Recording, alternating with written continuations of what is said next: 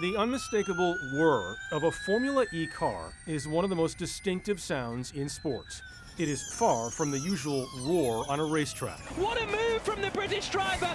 But what Formula E lacks in volume, it makes up for in intensity. Bam!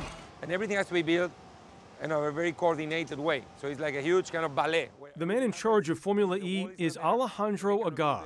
Is there an instruction manual here? There is, yeah.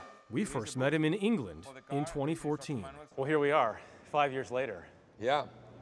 We're still alive, we're still here. I mean, think about that. Well, I didn't even know the cars were gonna work. I remember when you were there with us at the first ever test.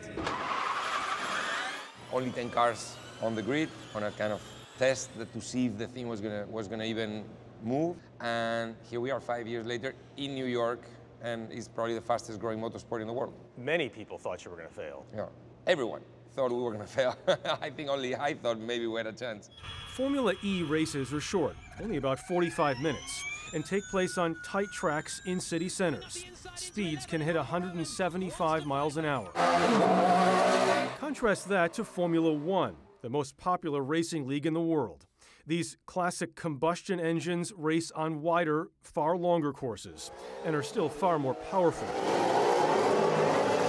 But Jean-Eric Vergne, who once drove Formula One and is now Formula E's top-rated driver, says it's not so simple. Frankly, I'm more scared in the qualifying lap in Formula E than I was in Formula One. And there goes Vergne!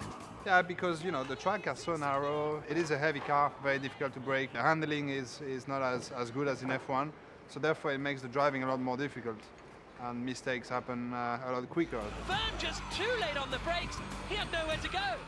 Andre Loderer is Vergne's teammate.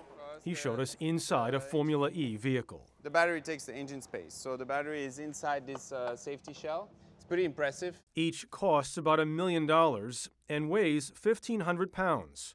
More than half that is battery weight. You have to look at Formula E like almost like we're at the beginning of a new chapter in automobile industry, in racing. In previous seasons, drivers had to switch cars because batteries couldn't last the whole race. This year, that is no longer the case. Battery power has improved dramatically. The logistics of moving those batteries and everything else from city to city is mind-boggling. In Brooklyn, nearly 700 people have been working nonstop this week to build a track from scratch.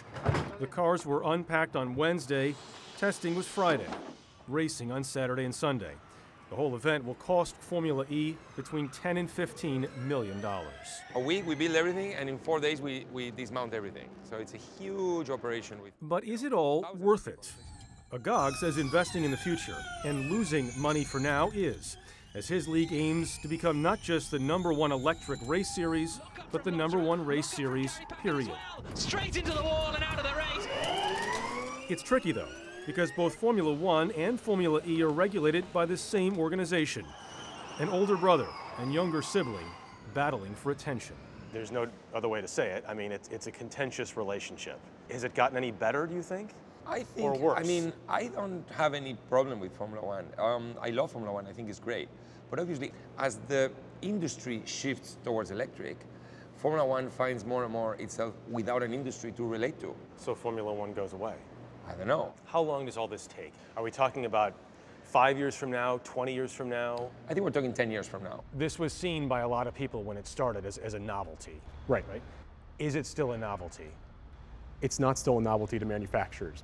Travis Okolski is the editor-in-chief of Road and Track. I mean, it's interesting to think about because they've been around for 5 years, but it's still in its infancy. Right, well, we've got to think about Formula One has been around since 1950, right? We've got almost 70 years of history with this one sport to develop to become the pinnacle of motorsport. Formula E comes in with new technology, and it's their first time trying to make an impression. It's going to take time to become the pinnacle of motorsports. If it does.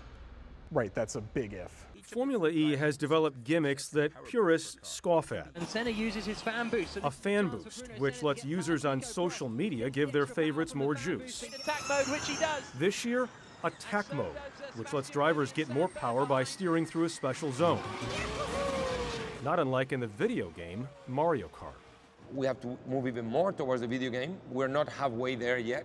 So the future is electric and it's video games. The future is electric, and it's a combination between real life and video games. Combination between real and virtual. That's the future. For an American audience watching this weekend, what do you think they'll take away? We try to go to the American public and show them electric cars. I think if you see this race, you're one step closer to buy an electric car. That's why we do it. And that's why people coming here, and we get more and more people coming again and again here in Brooklyn, they will feel closer to buy an electric car. That's our objective.